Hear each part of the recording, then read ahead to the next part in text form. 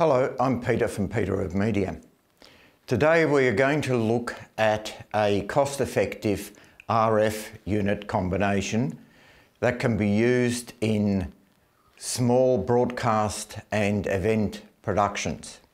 In full broadcast productions, we've had wireless transmission devices available for probably 20 odd years. These use the licensed frequency bands that are really generally unavailable to event or smaller sports production type people due to their prohibitive costs and the amount of regulation involved.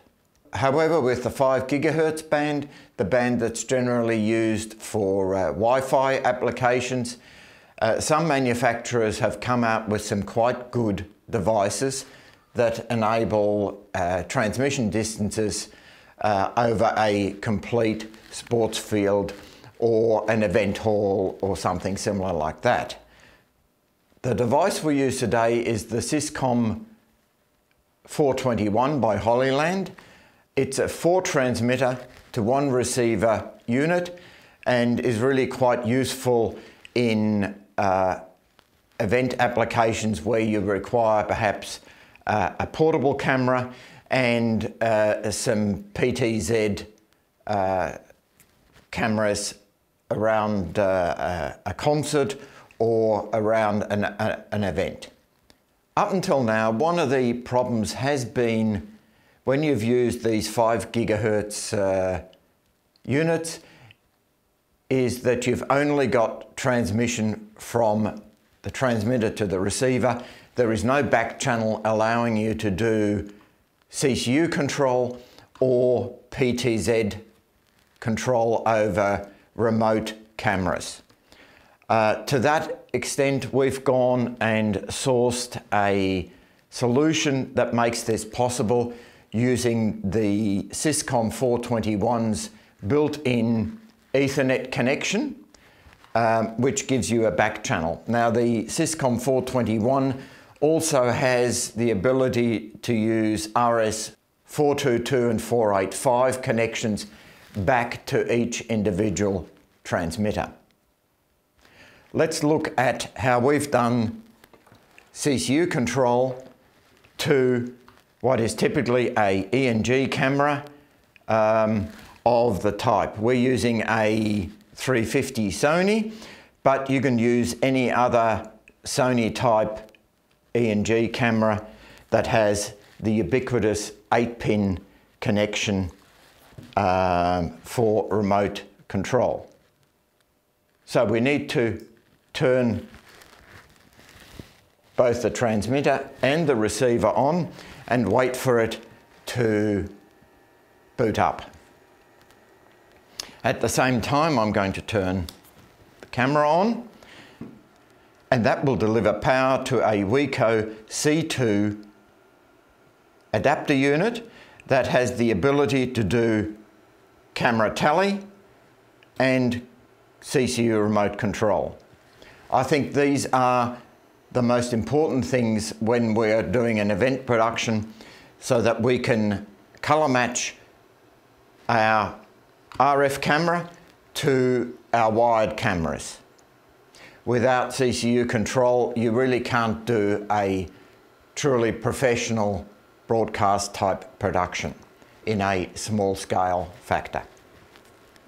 On this side, I have a standard Sony CCU. This is the 750 remote panel, but you can use any type of remote panel that has a Sony legacy connector on the bottom. I'm also using a small hub which supplies PoE power to the WICO device, the Ethernet device. And now I've got pictures from the camera. I've got interconnection with the Ethernet, and I've got interconnection on the other side from the transmitter's Ethernet connection into the WICO box.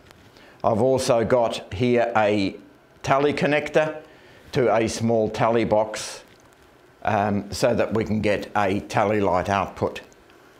And we should get an orange flashing light to tell us that that's working. And at the same time, the Sony connection is also made to the other WICO on the receive end.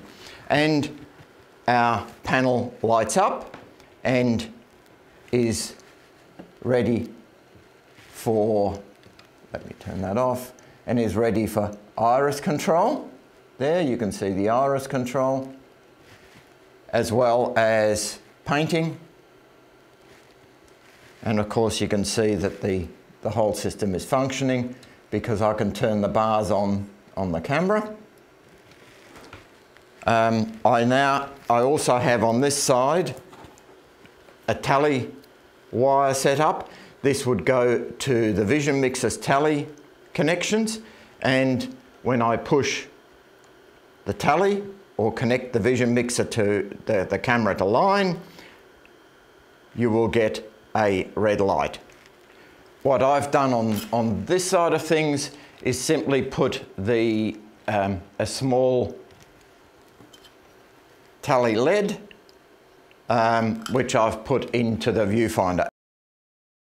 The WICO system should be able to run the call light onto the camera, but I haven't been able to find a way of doing it. For ease of use, I've simply made a small tally adapter interface, which gives you tally on top of the camera on my small little tally box and the remote LED that I can stick into the viewfinder.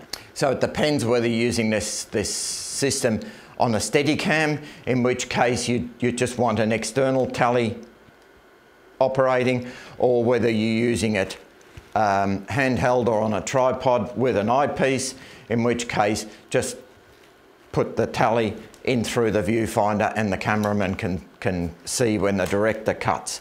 I think tallies are very important, especially for sports productions, because you cut pictures so fast that you don't really have time to talk to the cameraman.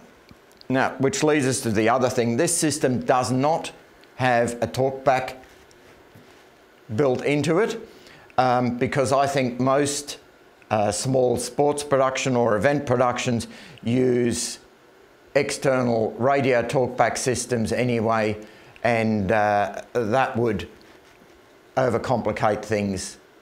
When you've already got a talkback system at an event, for example, for the floor manager or assistant producer and so forth, we may as well just give the portable cameraman a radio and a headset, single-sided headset. So that's basically the whole system. It's working, it's easily set up, and it's a very cost-effective method of doing a wireless solution. Now, of course, with a wireless solution, there is always a delay in the system, and let me just expose that a little bit better. And that delay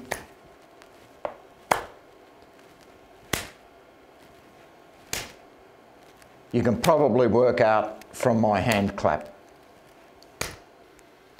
I think it's in the order of a few frames, which you have to take into consideration when you do the rest of your production with audio delays.